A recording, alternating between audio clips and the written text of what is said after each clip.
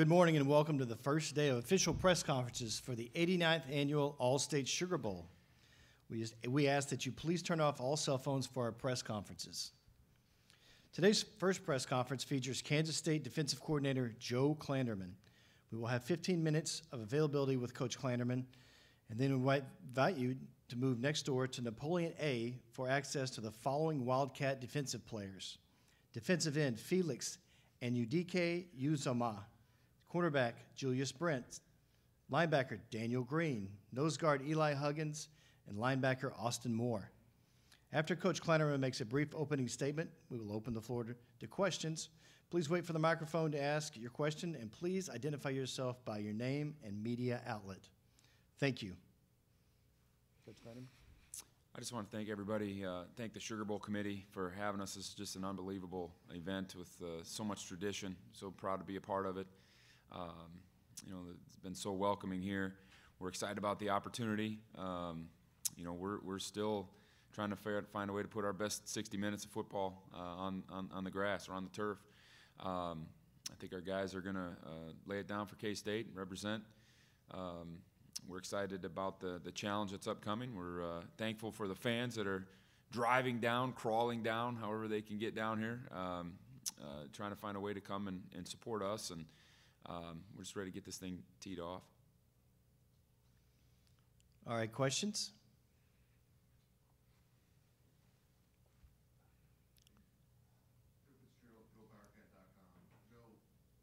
When you look at this Alabama offense, what goes through your head? I think probably people talk about the stars, and they've certainly had their share of those over the years. But I think really up front they're phenomenal. I think they're strong, they're athletic, they move well, they work well, they're cohesive. I think that's kind of the gel that gets this thing all going. And then when you couple that with playmakers around those guys, I think it makes them a real dangerous crew to stop. With Bryce Young opting in, so to speak, does it make it more of a known commodity as opposed to having someone else out there that might change the offense a little bit? Yeah, we were in flux there for a little while. Didn't really know. I think there's definitely two different styles of offense, depending on who the trigger man is. And you certainly have a lot more background with Bryce Young. Going back a couple years of offensive stuff and kind of his cadence and rhythm, and I think we do absolutely. I think you're right on that. We do know a little bit more about Bryce than we do the others. Yeah, and finally, what exactly do they do that causes stress points for a defense? I just think it's we've certainly seen more complicated schematics. We've seen more tempo. We've seen more.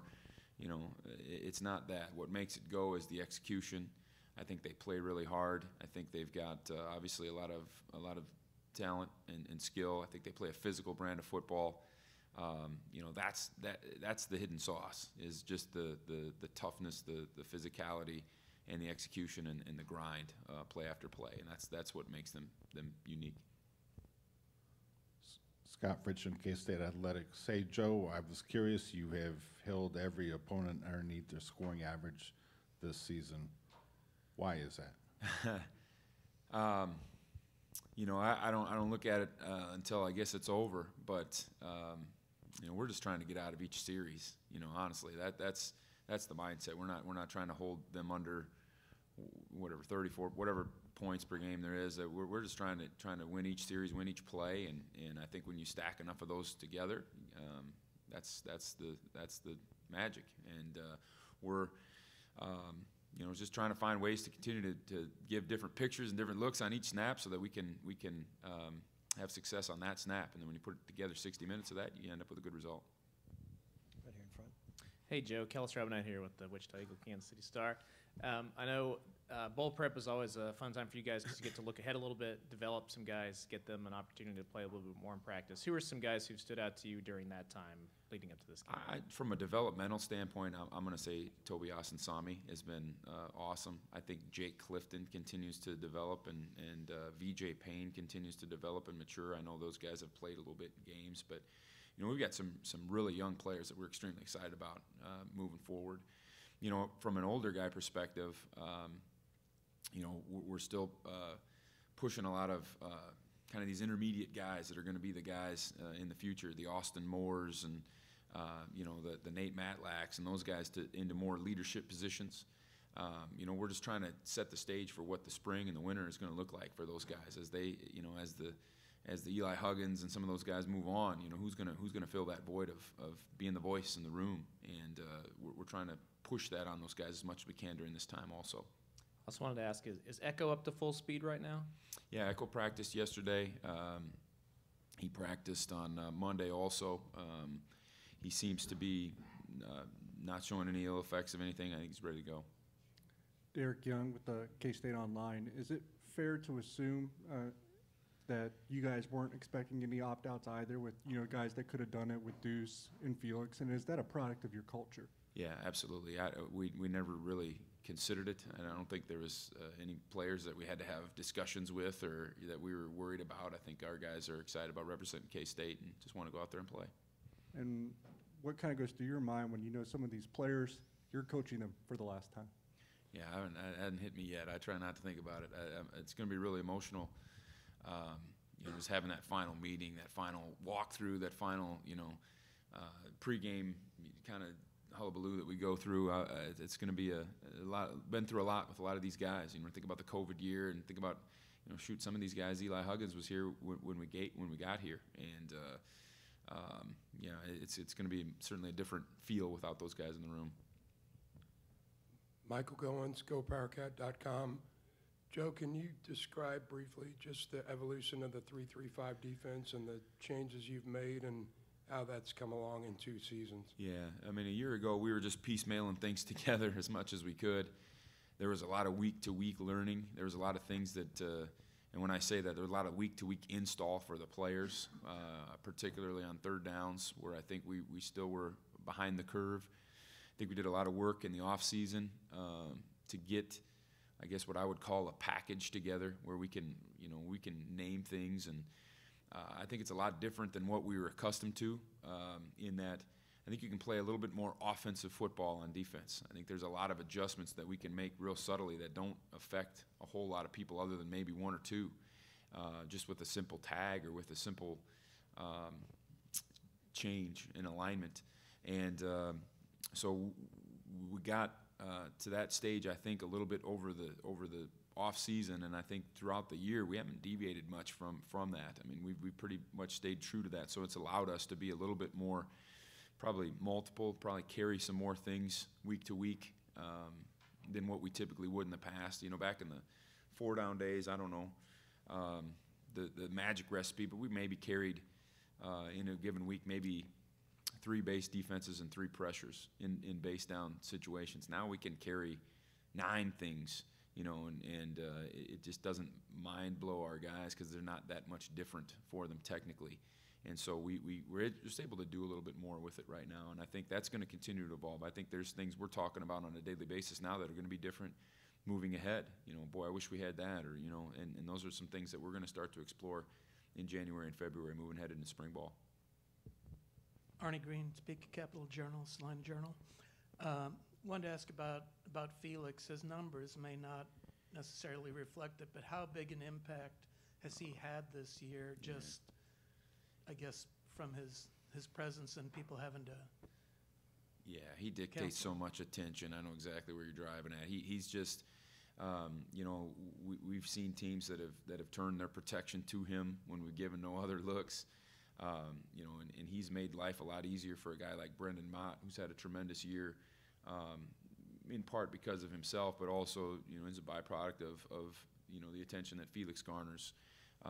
Nate Matlack, Jalen Pickle, some of these guys are really the beneficiaries of what Felix can do and how disruptive he can be. In terms of just, there's another guy that just the growth that he's, over 2 years where he was to where he is now is incredible. And, just maturity, not only on the football field, but off. I'm so proud of him and the journey that he's made so far. And also, Daniel Green obviously has had issues all year with injuries and stuff. Where is he now in his? He's full speed. He's as good as he's been. He probably feels, probably wishes he had some of those weeks back. There was probably 5 or 6 weeks in there where he didn't really practice. You know, we did as many walkthrough things with him and got him as many pictures as we could get him, but he was not practicing. He'd go out there and he'd limp around on Saturday. But his leadership and his presence was so important to us that we needed to do it that way. And you know, he had a mid-season surgery and is able to come back and you know, he's been phenomenal since he's gotten better and better each week. Ted Lewis, New Orleans Times speaking. And Coach, I want to go back to the conference championship game. What was the reaction by the defensive staff when you saw TCU going for it on 4th down? Well, I assumed that they would.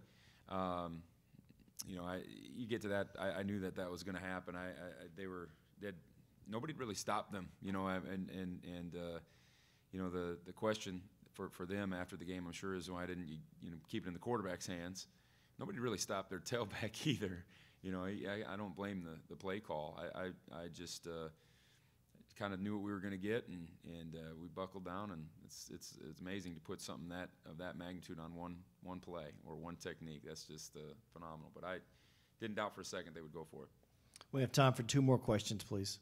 Coach Cole Carmody, GoPowerCat.com. When you go back and you look at who Alabama's played this season, specifically the teams and their defensive structure, not a lot of 3-3-5 in there. Is that kind of something that you guys take into account when you go through your game plan, or how much do you take away from how other teams defend Alabama? Yeah, we obviously look at that the same way that their offense would look at things that have hurt us. You know, it makes it, you know, it's good and bad to that. You know, the good is you haven't probably spent a bunch of time working against that stuff. The bad is we don't necessarily see how they attack those things. You know, we're looking for that stuff too. We're looking for, man, I wish we could see how they block this, or I'd see how they protect this, or, you know, what route structure do they like against this picture? Where do they throw the ball in man versus zone? You know, those are things that we're looking at that we sometimes have a hard time finding. You know, it's been the evolution of the Big 12. You know, for a while it was all 3 down while we were a 4 down team, and then, you know, we go to 3 down thinking we're going to get more pictures, and everybody else goes to 4 down. And it just kind of, you know, it's the revolving door. So we got a little bit of anticipation and guesswork that we're putting into that right now. Hey, Joe. Tim Everson, Manhattan Mercury. You guys came into the season with a lot of spaces to fill in the secondary. You get Drake, Kobe, Josh, and the freshmen to come in. They all make a huge impact. Looking back on that process now, how pleased are you with how that process kind of turned out and the meshing of all that? You know, it's a couple years in a row now where we've had to do that. You know, a year ago with Reggie Stubblefield and Russ Yeast, and, you know, this year with all the players that you mentioned. And, you know, the surprising one in that probably none of them surprised me, because they're all just tremendous competitors, and they will work and do whatever you need to do to get the job done.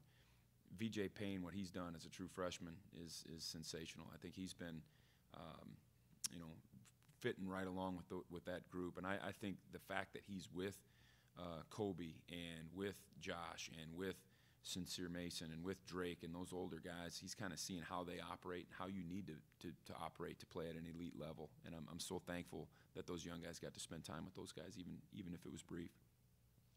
All right, thanks, Coach. And once again, Wildcat defensive players are now available next door in Napoleon A. Thank you, guys.